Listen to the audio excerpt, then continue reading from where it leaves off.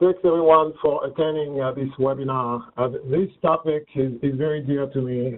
It's a topic of research that I have followed over the past 5 years, and pretty much what you're going to get today is a bit of a summary of maybe the most practical or the most essential aspects of abductive, inductive, and abductive reasoning to the system development life cycle.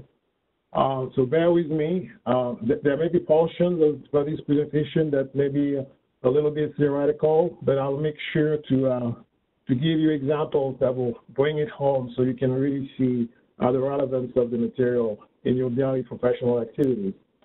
So we're going to talk about deductive reasoning. I also talk about inductive reasoning. And the third kind, a little bit less known, but pretty powerful, called abductive reasoning. We're going to look at going from evidence to hypothesis. We're going to also look at going from a solution system feature to a user need. We're going to talk about requirements validation, system verification. We'll look at how those different types of reasoning occur throughout the system development life cycle. And we're going to use an example also to illustrate that. With our first reasoning, that's probably the most common one, and anybody who's been through geometry or any kind of basic math class would have been exposed to deduction or deductive reasoning. So what deductive reasoning says, it says that something, a certain conclusion or a certain set of conclusions follow necessarily from true premises. The example of Thales' theorem in geometry is that if you have 3 points, A, B, and C, points A and B are on the diameter of a circle, E on that circle is going to be such that the angle AC and B is going to be a right angle. If you remember your days in geometry, there is some interesting ways of demonstrating that.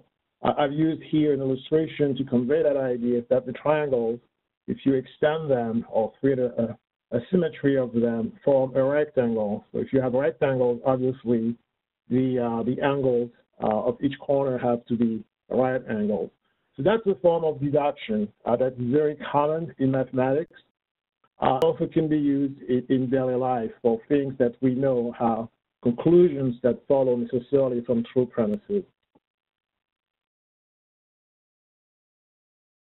Reasoning really is a top-down reasoning process. It goes from generalizations and it follows to particulars.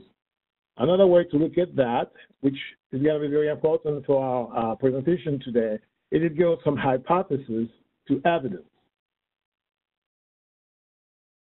Type of reasoning is called inductive reasoning. So this one is a little bit more sophisticated. It says that it asserts that something is probably true given some evidence relevant to it.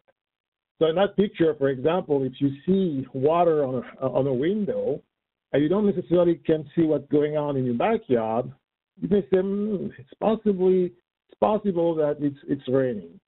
So again, it says that something is probably true given some evidence relevant to it. So look a little bit deeper into inductive reasoning. It's a type of reasoning that usually brings into relevance evidence that we believe is relevant to a set of hypotheses. So that set of hypotheses, let's call it H. A lot of probability involved in inductive reasoning. So, and the nature of the inductive inference comes from the following characteristics of your evidence. It may not be complete. It may be inconclusive, meaning that it may be consistent to some degree with the truth of every hypothesis in H. It may be vague or imprecise. It may be dissonant, which means some of your evidence favors one hypothesis and some favor others. And the sources of the evidence may not be perfectly credible. So for people who've done business analysis, that looks a lot like a set of requirements to me. When I saw this definition a few years back of what a mass of evidence looks like in inductive reasoning, immediately jumped to me, that looks a lot like my requirements when I have to gather them. And we'll go back to this a little bit later in our presentation. Now let's reasoning. Abductive reasoning really has many shapes, but one of them, or if you want the most generic looking at it, it has to do with what we call imaginative reasoning. So at the very core of abduction is the concept of imagination.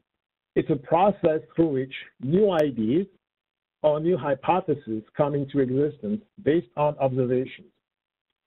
So if you look at, for example, the arch here, this is a perfect example of abductive reasoning.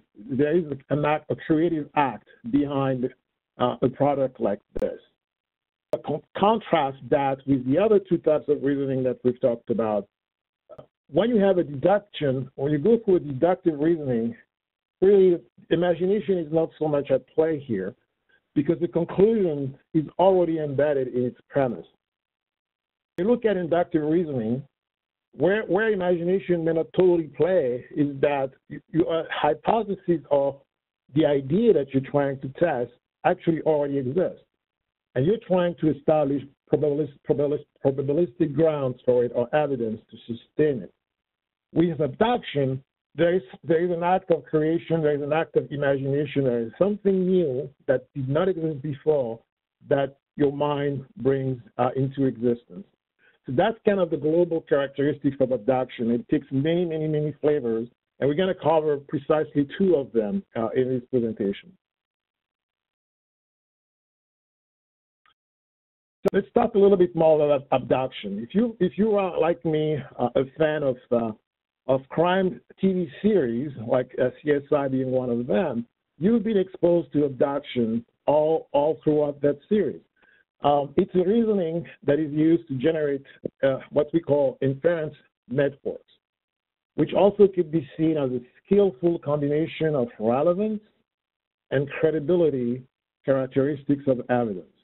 So the evidence has to be both credible and also relevant to be able to support a particular theory. In crime scene investigation, that's what they do throughout every episode. They go through the process of creating or finding evidence that is both credible and relevant to a particular case.